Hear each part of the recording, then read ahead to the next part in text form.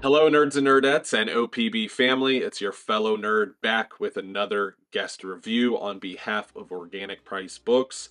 Before I get into anything, a quick thank you to Organic Price Books for allowing me to do this review on their behalf. Now into the details of the book. This book does have a cover price of $125 and a page count of 1,120 pages, so it is a decently sized book with that standardized Marvel Omnibus price tag. But let's go ahead and get into the book and take a quick look at the art and talk a little bit about the story. And here we are, the long-awaited new X-Men by Grant Morrison, the Omnibus, a reprint a lot of us were extremely excited for. This is the standard edition cover. The DM variant I will put up here so you guys can take a look at that. Both covers are done by Frank Quitely, but I just enjoyed this cover a little bit more just because of the psychedelic concept of it. Looking at the spine, we do have the same spine that I believe was on the other printings, and then on the back we do have a cover gallery. But we can go ahead and get under the dust jacket and take a look at the beautiful wraparound cover. And taking a quick look at the wraparound cover, this is without the dust jacket. A absolutely beautiful image of Wolverine, Cyclops, and Emma Frost. Okay, and here we go right into the omnibus. We do have some deep royal blue end pages, a title page, which is fairly simplistic, and then the creator's page. Everything in this book written by Grant Morrison, and then pertaining to pencilers, you are going to have a lot of talent from Frank Quitely, Lionel Francis Hugh, Ethan Van Sciver, Phil Jimenez, Chris Bocciolo, Mark Silvestri, just to name a few. And then an introduction by Mike Carey in October 2006, which I believe is the same in the other printings. Correct me if I'm wrong down below. And then you open up to the first issue of the Omnibus, issue 114, the first time Grant Morrison jumps on the book. Obviously, this cover is the same cover as the standard edition Omnibus. And then you get some promotional art, and then one of the most badass openings to a comic book ever, Cyclops and Wolverine doing what they do best.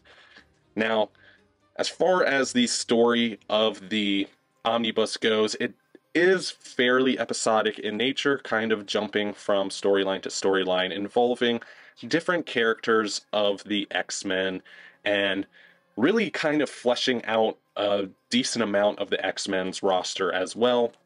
You do have some fairly big developments pertaining to the characters of Charles Xavier as well as Magneto, just to name two. Some developments even pertaining to Charles Xavier's family tree, which I think is a very interesting concept and storyline to explore and kind of see evolve as you read.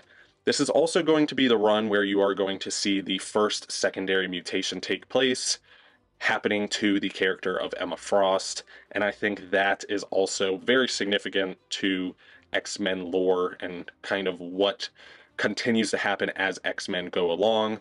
You are also going to see a massive change in the mutant population and kind of the tone that mutants have in the Marvel Universe in general, in a way, which obviously I'm not going to give away how exactly that happens, but it does happen in a fairly traumatic way, as you would come to expect in any X-Men comic book. Looking at you, House of M, even though this was obviously taking place before that. Now, this book is a fairly new reader friendly omnibus because this is a new era and kind of a new status quo for the characters on the X-Men team and the team of the X-Men in general, which I think makes it a fairly decent jumping on point, even though it is issue 114 and not necessarily a new #1, but still it picks up not really where it left off, just kind of continuing in it at its own pace into its own stories and really just delving into its own material in general. And Grant Morrison does a great job introducing us to new badass and cool characters, from Phantom X to Zorn, to also kind of putting us down a rabbit hole of sorts kind of seeing the darker and not so great sides to some of the X-Men characters as well, which I think is always kind of great to see in general, especially for me. I am a sucker for flawed characters, and you do get a lot of that throughout this book. A lot of fan favorite characters doing not so great things, looking at you, Emma Frost and Cyclops. But also pertaining to those characters, you do have a decent amount of drama taking place as well for my drama lovers. You do have a love triangle taking place, and it is pretty odd, not gonna lie, but still entertaining to say the least. Art is absolutely amazing. The only art that I could possibly see someone potentially having somewhat of an issue with would be obviously Frank Quitely. I do know he's fairly divisive in the community, mainly because of his somewhat cartoony style. I happen to love his art style personally, but I do know some people he can be fairly hit or miss with. As far as the storytelling and the writing done by Grant Morrison, they absolutely knock it out of the park. No point do I feel like they tell a story that feels hard to read or a drag to read, or the story or tone or pace of the story bogs down. It's very enjoyable from beginning to end.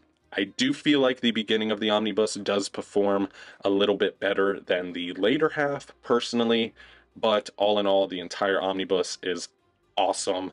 I've said this before, I'll say it again. This is my favorite run on X-Men, and obviously because of that, you're going to hear not really much negative from me as a reader, just because I absolutely love this run and the writing by Grant Morrison and the different art styles you get throughout the book. But all in all, I highly implore you to check it out yourself and give it a read, come up with your own thoughts and opinions on it. But we are going to skip the later half to avoid some potential spoilers and take a quick look at some of the extras, which we can get to right about here.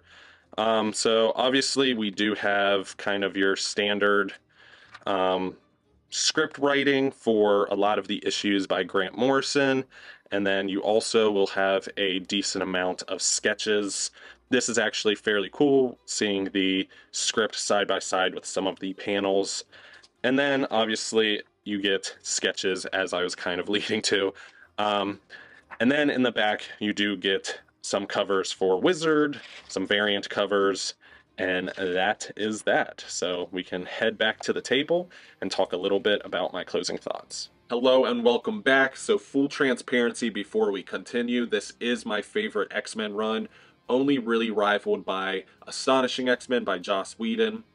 This is the run by Grant Morrison, where you really see a lot of the X-Men cast very much humanized, good or bad. You get to see a lot of characteristics fleshed out throughout the X-Men members. This is also going to be the run where you're going to see the first appearance of Zorn, as well as the badass Phantom X that I know a lot of people are fans of. This is also going to be kind of the introduction, or the first time that we as readers kind of see the secondary mutation for mutant characters. First initially seeing it in Emma Frost with her diamond form. So you are going to be seeing the first appearance as that, or of that. So obviously, as you can tell, this is going to be full of a lot of big firsts. The writer, creator, Grant Morrison, absolutely knocks it out of the park, humanizing these characters, even to the point not even putting them in the costumes that we know and love, and much more of a modernized streetwear style of look. One thing to keep in mind when going into this book is this was written in the early 2000s, so you are going to have some of that early 2000s edge. I know that can come across as a little cringe to some people. I happen to absolutely love it. It's very nostalgic to me as a reader, but this is definitely top-notch X-Men for me personally. I think the twists and turns, especially during the later half of this omnibus, very much catch you off guard and is not something that you're expecting at all, especially some of the more shocking scenes. But man, did I enjoy it. And you know, if you want to pick up this omnibus, where to go, which is Organic Price Books. Use code Stay Nerdy. You didn't hear me say that, but other than that, I truly appreciate you guys tuning in, you guys watching, taking part in my guest review on my favorite X-Men run, and of course, as always, stay nerdy.